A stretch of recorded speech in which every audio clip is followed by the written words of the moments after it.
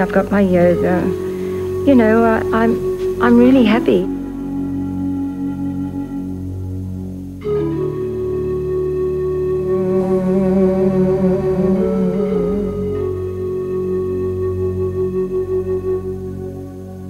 There's more stress today than there was in the 60s. And that's why we need to apply the relaxation to learn.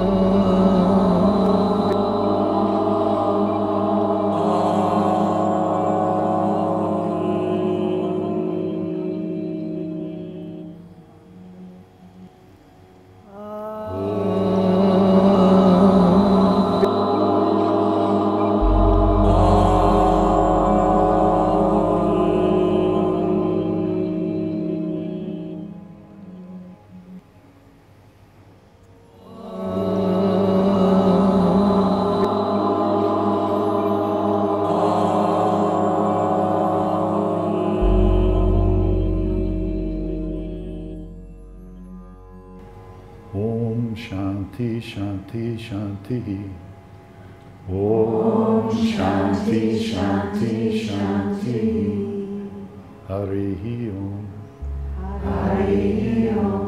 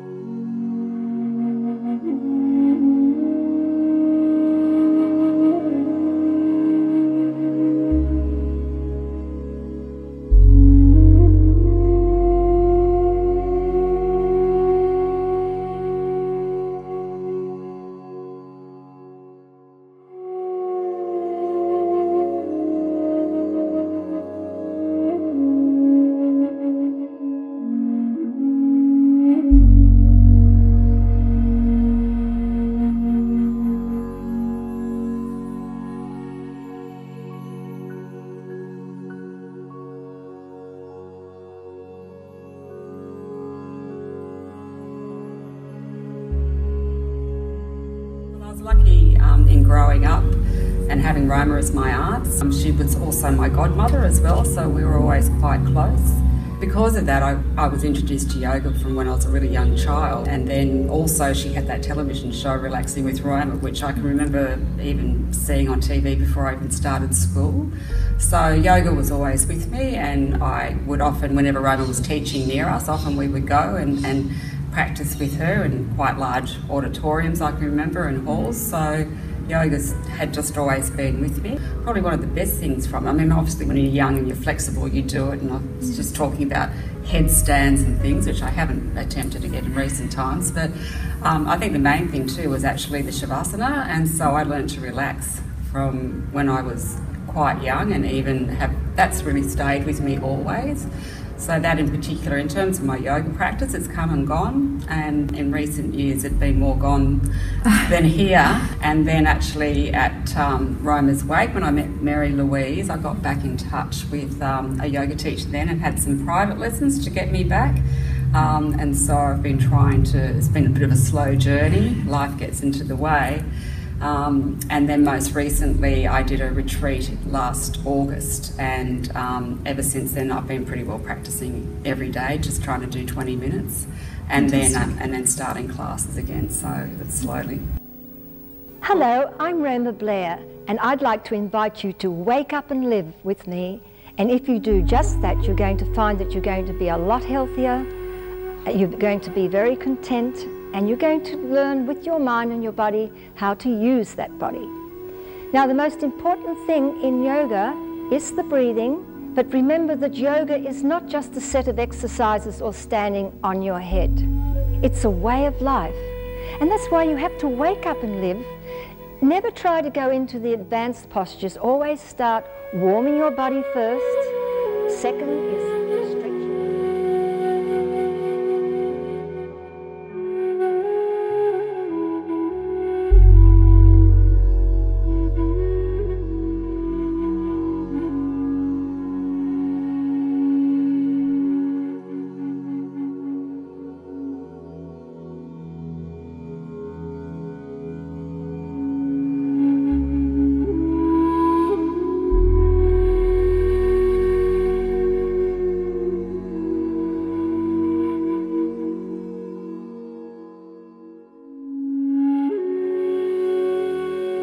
recent yoga journey and then been going to a few different classes and just thinking about the IYTA, and I don't know, I feel even more proud of her now when I think about it, how she started it. You know, it was it would have been quite a challenge to be doing something like that in those days, in the 1960s in particular. So yeah, and to start building something that's grown so well, and it's lovely that it's continued to grow and is still going so strong, and that she started that. So and the Swamis, I do actually remember when she was actually at Rose Bay and going over and meeting them. I was in awe. I was a young child then, but I didn't. It was something quite different.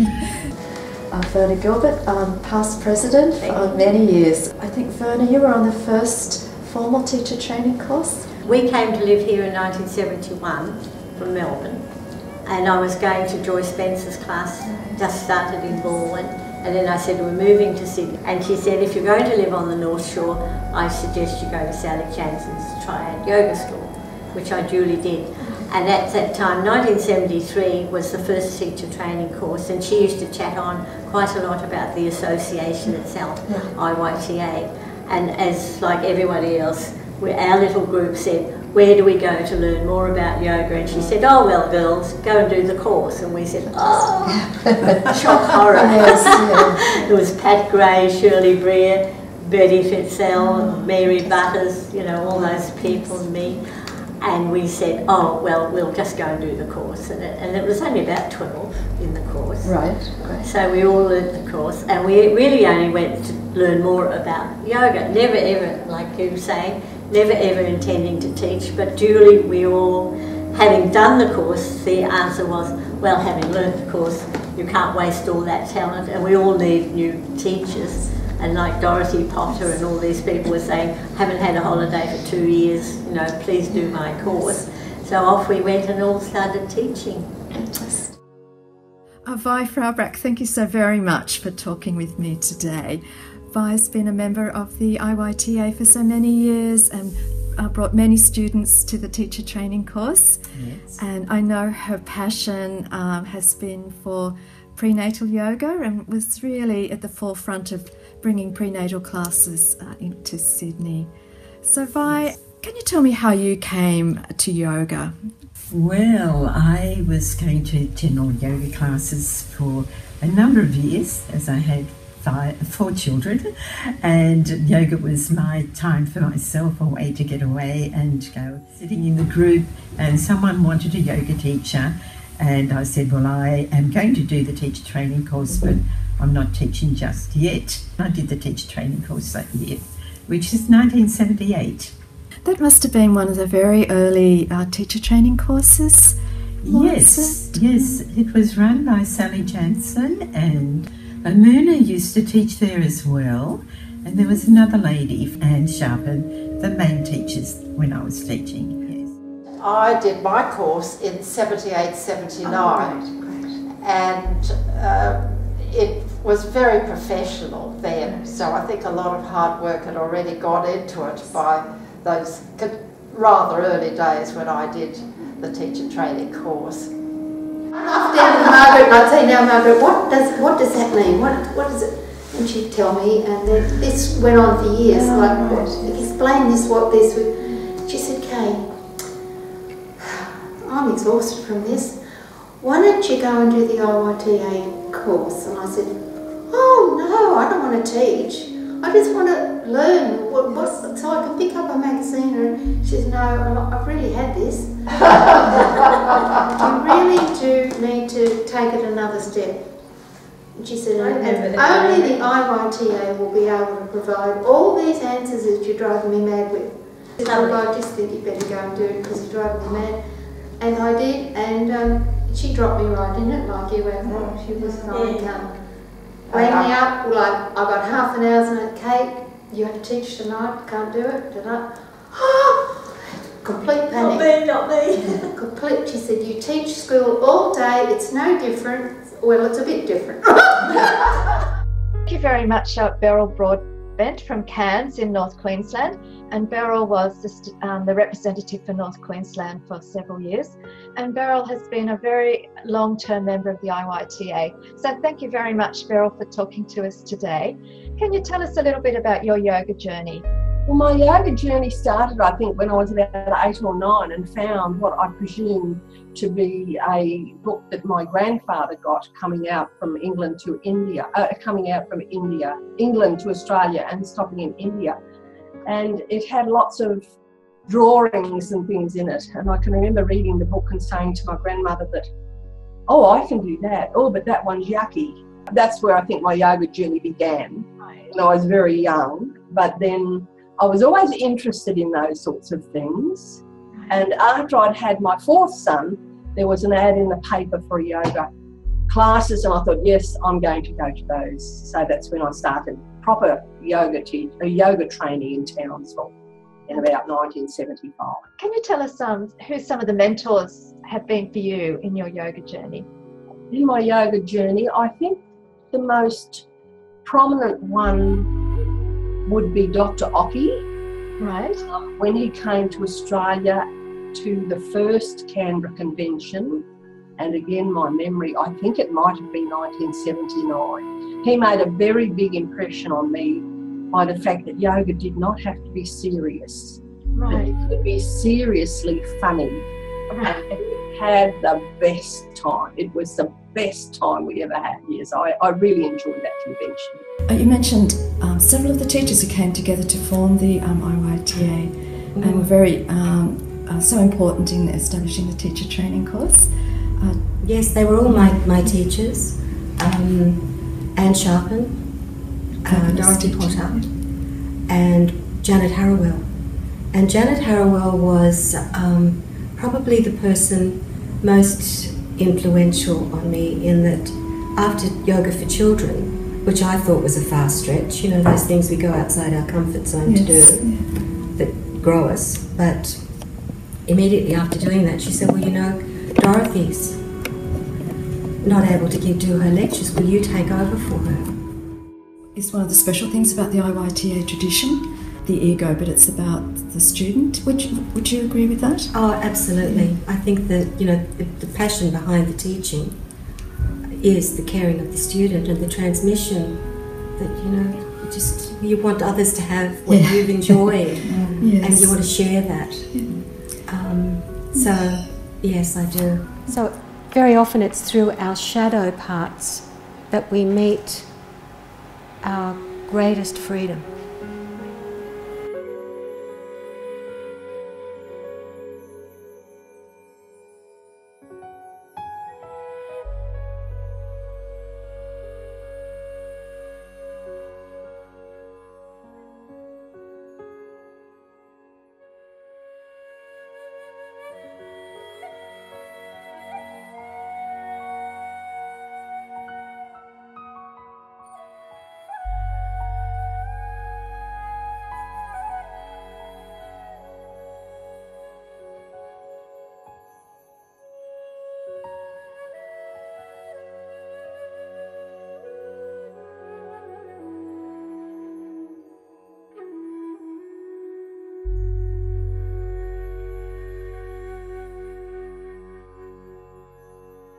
I used to go to a teacher in Chatswood, that was Ruth Hupert. She was Swiss, and she ran a health shop. She had a health shop in Chatswood in those days, and there weren't many health shops around. I think she was one of the few. So she used to encourage me to learn more about yoga. She had a lovely library full of books, and she'd say, you know, you're one of the few people who come who are really interested in the subject of yoga. And one day she said to me, look, there's a talk on by a psychiatrist that was from Sydney Uni. Now, I can't even remember his name. And in those days, this was probably the late 70s. And he was going to talk about meditation as a healing tool for people that were very sick. So we went to this, and it was actually put on by the IYTA. At the end of this session, I said, look, we're having a teacher training course, And if there's any teachers here who have students that would be interested, will be starting at that date. And Ruth turned to me and she said, now, she was very German Swiss, and she said, you will do that. I loved the philosophy of the IYTA because they were accepting of all forms of yoga, and there wasn't one path and one way. It was really the subject, and that was why I thought, oh, I really want to do that. I have no intention of teaching, none whatsoever. I don't want to teach, but I just want to learn more about what yoga is. So that's why I joined, and then here we are, you know, how many, 30-something years after, still teaching. John, thank you so much, Ursula Hoover, for speaking with me today. Could you tell us a little bit about how you first came to yoga classes? But when I came to Australia, I finally found out I should go to yoga classes. And this is where I started. This was in the early 60s. And there was a lady called Mrs. Segeman in Melbourne. She was quite well known, and she was the first yoga teacher and inspired me that one should not look to any spiritual things initially, just do your practice. It helped me a lot to get in touch with the system of yoga and the versatility of it. Been the important teachers in your life, Linda? Well, that one was just a guy working at an evening college in Bondi, and he was doing the most amazing postures, and he was almost like a leopard or cheetah, and he was slinking about on the stage and really enjoying himself, and he had this cheesy grin on his face. And then I met Kitty Finger, another IYTA teacher. I was meant to go to that house. And I went to her classes and I stayed with her for 3 or 4 years. And she actually used to laugh at me when I was doing the postures, and I didn't know why she was laughing. And she said, oh, you've done it all before. You should do your teacher training. What? I thought about being a yoga teacher. It's the best thing I've ever done. Moriel's yoga teacher from the South Coast, very respected, and has made a big commitment to the IYTA as a Committee of Management and Vice President for some years. Moriel, would you like to tell us how did you come to yoga? One day in the Herald, Sydney Morning Herald, I saw a little ad for some courses at Sydney University during the summer vacation.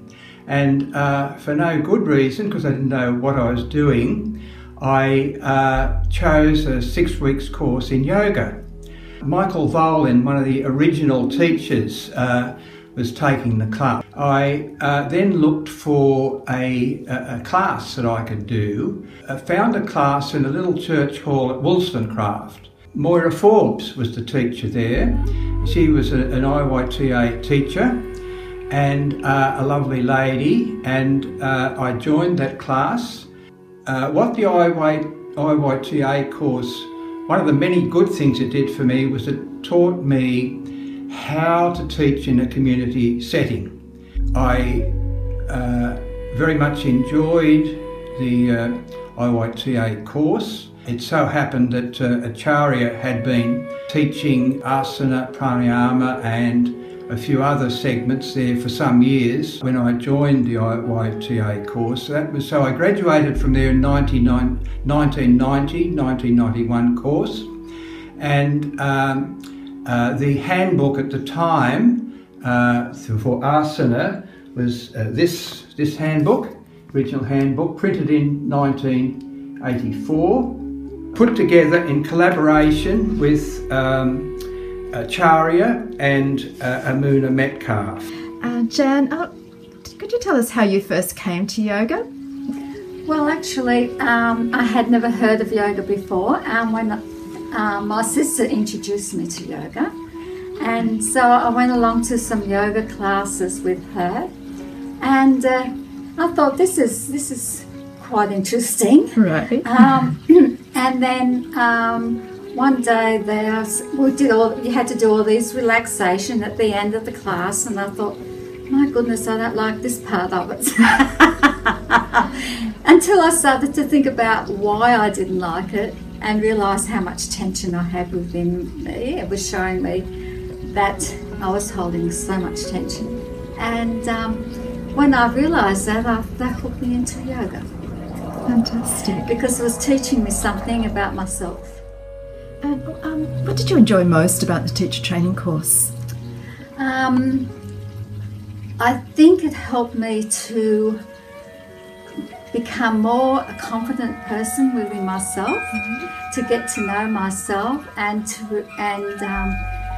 realise that you're capable of doing things that you didn't realise you could do, like teaching, teaching yoga, and of course meeting so many wonderful people through it too. Yeah. Amber, when did you do your teacher training? 88, 89. Finished. Fantastic. That was the year after me, and I think that was I saw a change in the teacher training, wasn't it? Yes, definitely. Yes, even the way the whole thing was organised with your assignments and everything was quite. They were trying to try new things, and then of course Moina Bauer. She was the convener of the teacher training course, and I think she had fresh new ideas as well. So yes, it was beginning to become quite different. And who were your mentors? Well, I have one sitting here right on my left, Swami Dayananda. She was my favourite pupil. Absolutely. Thank you so much, Rosemary Pearson and Janet Stevens, for talking with me today. If I may start with you, Rosemary, tell us about your yoga journey.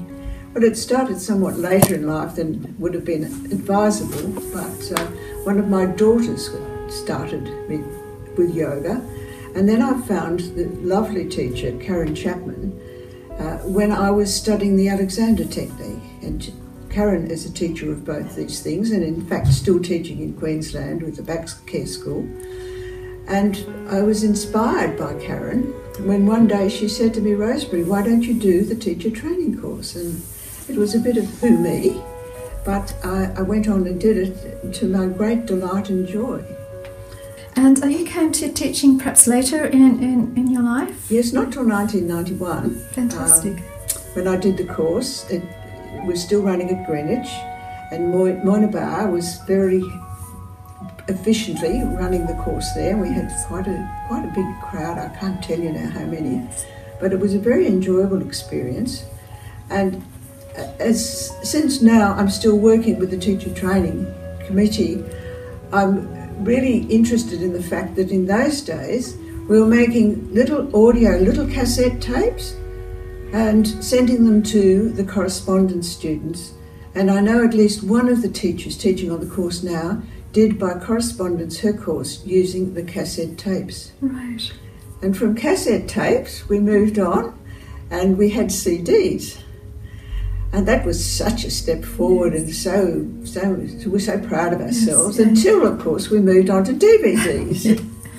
Fantastic. And of course that was a great thing. The correspondence students could still see what was going on, which was a great step forward.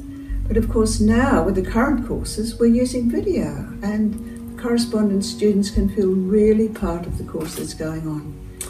And I just think to trace that is so much tracing IYTA that has been able to move and change with the times.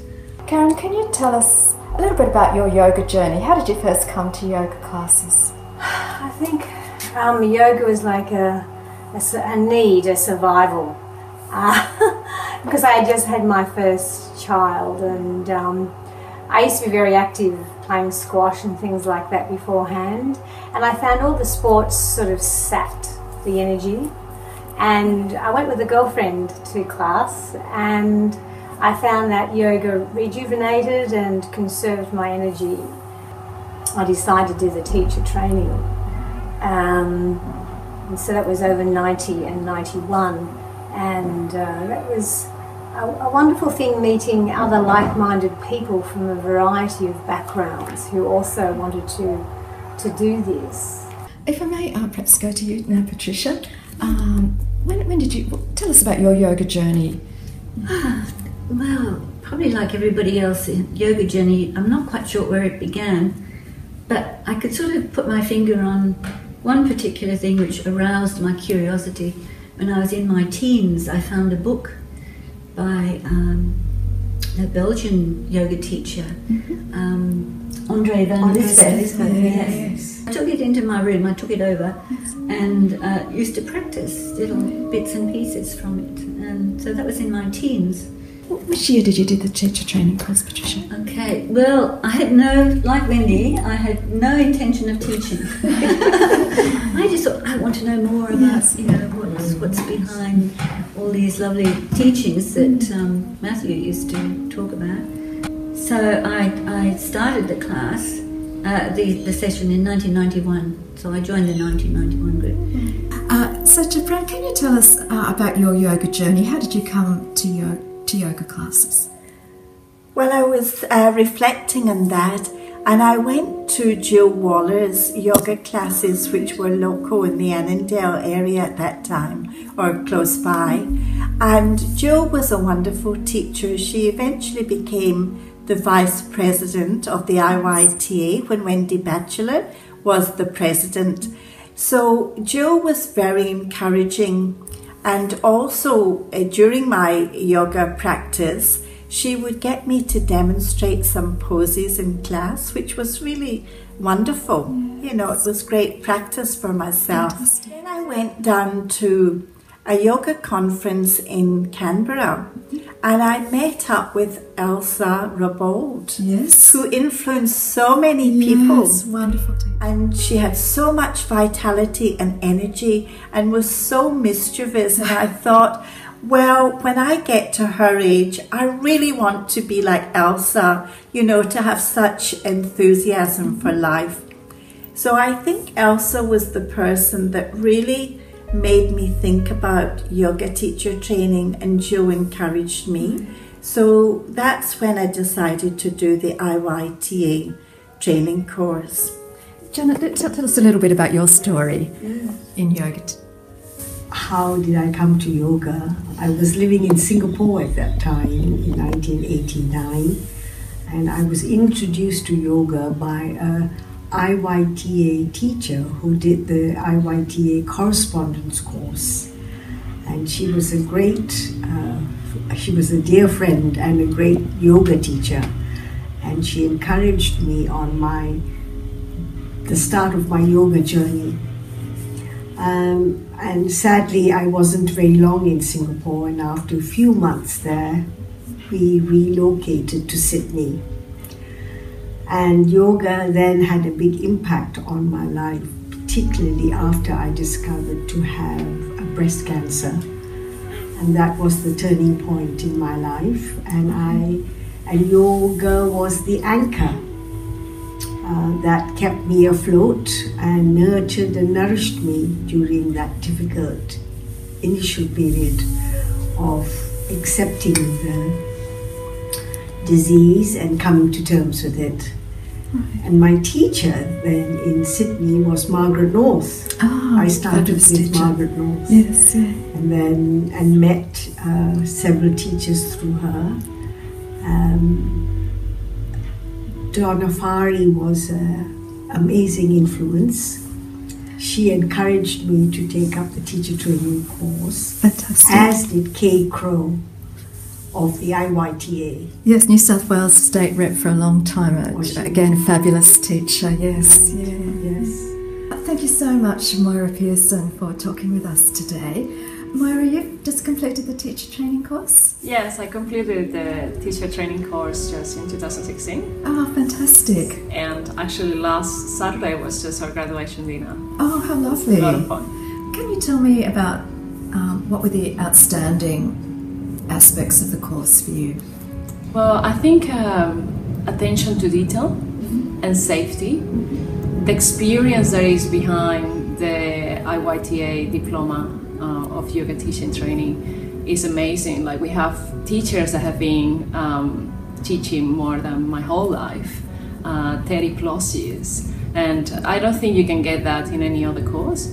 One of the the teachers that really impacted me was David, the pranayama meditation teacher, of course, and also Astrid Picot. She's so energetic and positive.